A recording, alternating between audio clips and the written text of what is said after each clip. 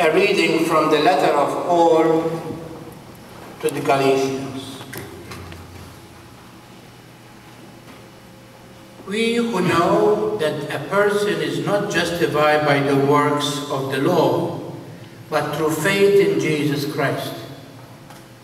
Even we have believed in Christ Jesus, that we may be justified by faith in Christ and not by the works of the law. Because by the works of the law no one will be justified.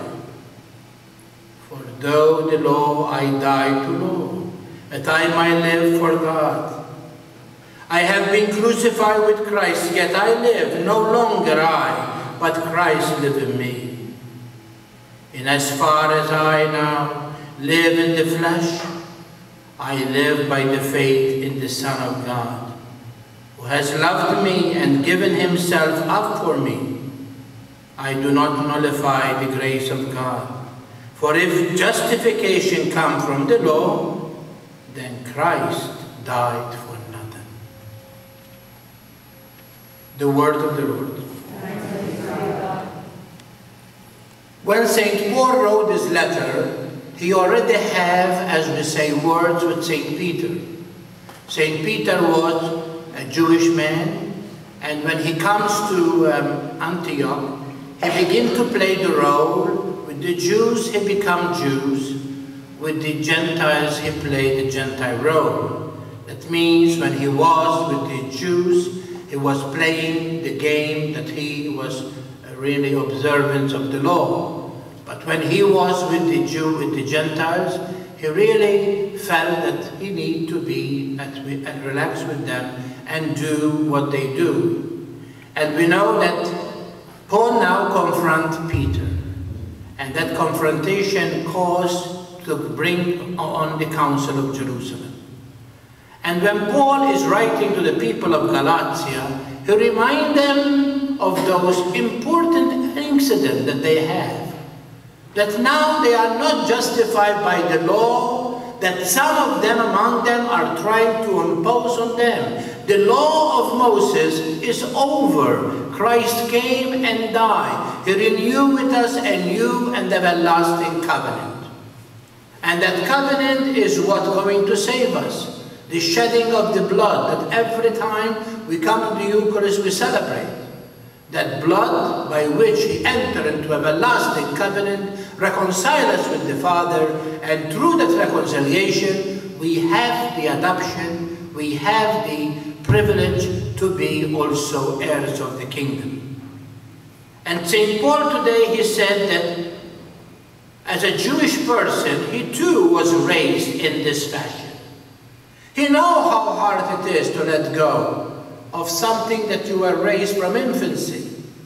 But because he wants to please God, and God sent his Son not to destroy but fulfill all that was written about him, he accepts Jesus Christ, and because he put himself on the cross and died for us, in him he put faith.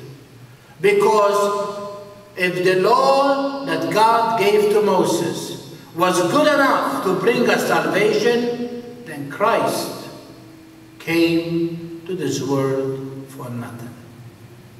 And that's what we need to keep in mind here, people, because sometimes, you know, we feel that this is our place, and this is our church, and this is our community, and these are the people we grow with. Unfortunately, that is not our faith. Our faith is Jesus Christ. Whether it is the Jesus that we worship when we are infants, whether it's the Jesus that we worship when we are adults, and even the Jesus that we worship that we are now elderly. Because Jesus is not a tower. Jesus is not a steeple. Jesus is not a building. Jesus is the church. And the church really loved Jesus so much that those who are baptized and part of this calling of salvation, they are the one who can recognize that the Jesus is not based on a law, but we are having a relation with a person.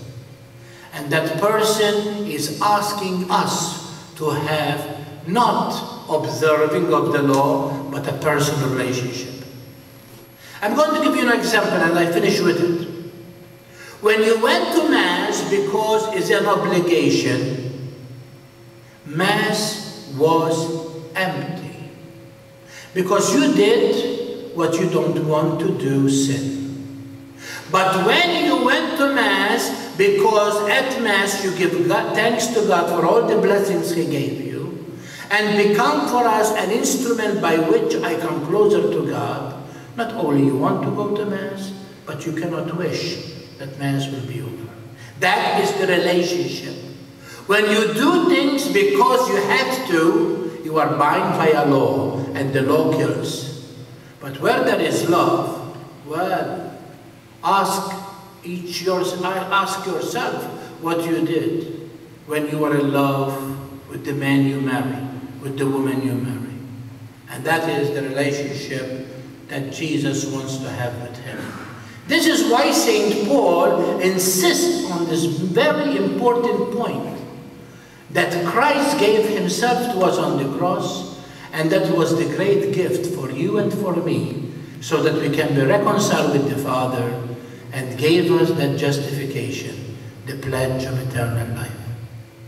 Whether we observe the Mosaic law or not is not going to save us. What we need to do is to put faith in Jesus Christ, because in Him alone there is salvation.